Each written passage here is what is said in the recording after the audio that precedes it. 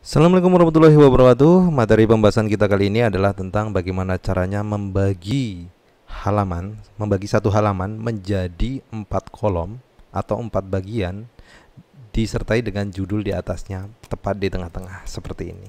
Dan di sini kita bisa mengatur lebar sempitnya dari setiap kolom. Oke? Lalu bagaimana caranya untuk membuat seperti ini? Langsung aja kita ke tutorialnya.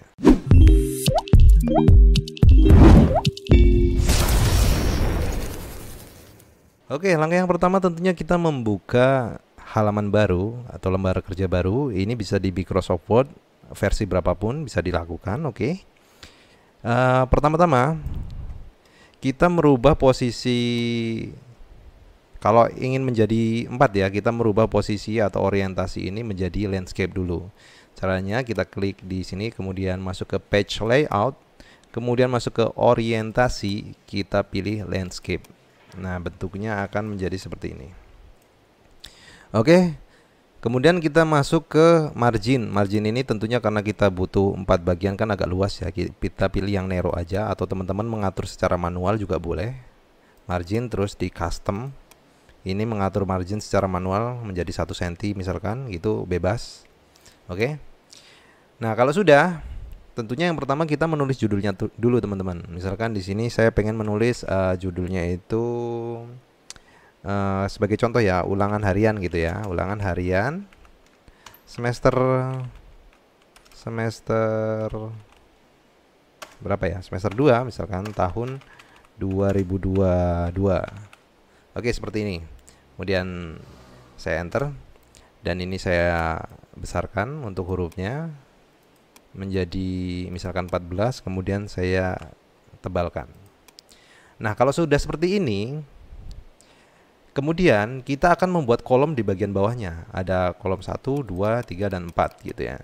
Bebas sih mau dibuat kolom berapapun bisa. Nah, di sini caranya adalah kalau kita membuat kolom page layout, kemudian masuk ke kolom, kita buat secara langsung misalkan menjadi 2 kolom. Ini nggak bisa teman-teman, maka judulnya akan tetap berada di 1 kolom aja, tidak bisa di tengah-tengahnya.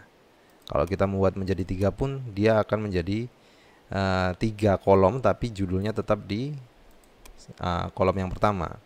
Kita kembalikan. Nah, caranya adalah kita pisahkan dulu. Kita beri batas atau kita membuat section ya, istilahnya ya. Nah, caranya bagaimana? Masuk ke page layout. Pastikan ini kursornya di sini, di bawah ya. Di bawah, kemudian masuk ke page layout, kemudian masuk ke break. Kemudian teman-teman di sini kan ada banyak pilihan nih. Teman-teman milih yang continuous. Oke, kita klik di sini. Nah, di sini akan tercipta sebuah garis atau section.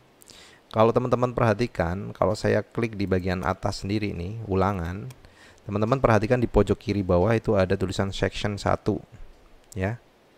Section 1. Kalau saya klik di bagian bawah garis, maka dia akan menjadi section 2. Oke.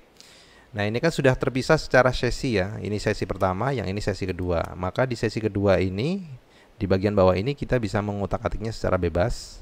Artinya kita bisa membuat kolom secara bebas. Caranya bagaimana? Masuk ke page layout, kemudian masuk ke kolom, kemudian kita bisa memilih 3 kolom. Nah, seperti ini. Oke. Kita atur besar kecilnya, lebar sempitnya, jaraknya, bisa. Lalu bagaimana kalau kita ingin membuat 4 kolom? Caranya gampang aja. Kita masuk ke kolom lagi, page layout, kemudian kolom, kemudian more column. Kita klik bagian sini. Nah, di sini teman-teman bisa memilih dari number of column. Jadi kan ada 3 kolom nih, kita tambahin aja menjadi 4 kolom. Kita klik OK, maka dia akan menjadi 4 kolom. Nah, di sini teman-teman bisa mengisikan pertanyaan atau bisa juga mengisikan, atau di sini untuk majalah dinding dan lain sebagainya gitu. Untuk menulis seperti koran gitu bisa juga di kolom pertama, kolom kedua, kolom ketiga, kolom keempat, dan seterusnya. Sesuai kebutuhan aja. Oke, mudah-mudahan penjelasannya bisa dipahami. Kalau misalkan ada pertanyaan atau bingung, teman-teman bisa tanyakan di kolom komentar. Kalau saya bisa membantu, akan saya bantu. Jangan lupa di-share ke teman-teman yang lain juga supaya mendapatkan manfaat dari video ini. Terima kasih. Wassalamualaikum warahmatullahi wabarakatuh.